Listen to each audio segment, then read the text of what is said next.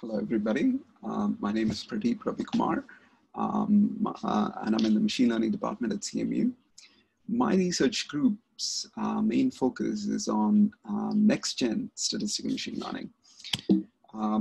All of you, or perhaps most of you, have really seen the wonderful successes of AI in recent years in playing games and whatnot, right? Being able to detect skin cancer better than doctors.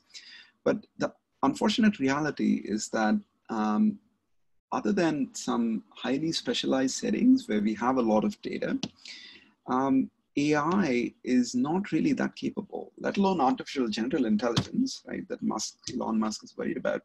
AI is not even capable of really tackling specific but complex high-stakes problems like autonomous cars, healthcare, law. And if you think about why that is the case, the unfortunate answer is that it's really due to the essence of modern AI, which is the statistical machine learning that underpins it.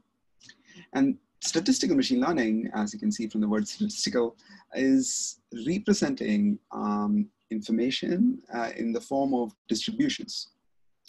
And that's what it uses to reason as well. And the main problem with such distributional semantics, as they call it, is that it's not flexible enough for complex settings. It's not graceful enough in the sense that it's not robust, it's a little bit brittle, and it's not transferable enough in the sense that you train it in one setting, but then it does not transfer to even a slightly modified setting. So let me provide some vignettes about how we are approaching this problem. And in terms of some terminology, what we are trying to go for is what some people call third wave AI. So first wave AI is where the systems were largely built off of high-level symbols like hand and eyes and nose, and they were essentially doing the representation as well as reasoning based off of these high-level symbols. And second wave AI is what we have right now, where we're using these large-scale statistical machine learning models to do our representation and reasoning. But it's what we need is third wave AI that combines both of these elements. So what we are working on is really tackling this along multiple dimensions of model architectures, learning algorithms, and learning frameworks.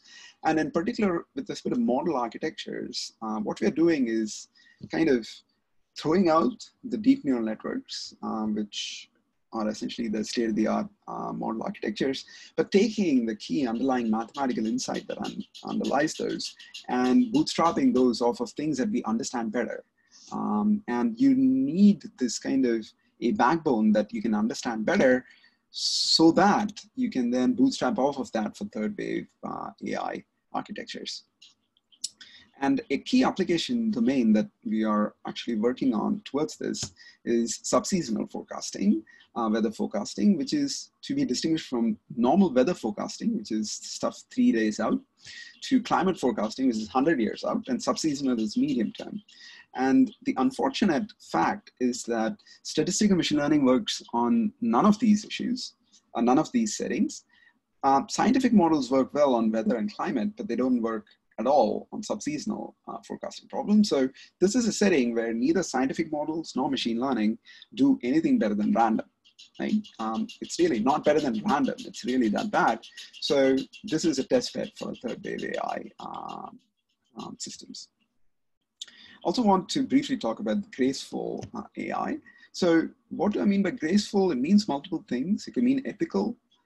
So if you have an autonomous car, right, and the brakes have failed, should it kill the passenger to save 4 other pedestrians? But what if one of the pedestrians is a baby? But what if 2 of them are bank robbers? These are all interesting questions that are actually debated on NPR on one of our approaches to tackle this.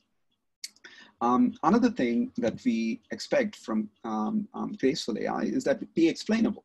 And you need this for reasons of law, and also humans want it. We want AI systems that we can understand. And what's more, we want AI systems that are robust, that are not brittle. So if I just add a little bit of noise to either the training data or test data, then that should not really affect things. And a key application domain that we are using is clinical NLP.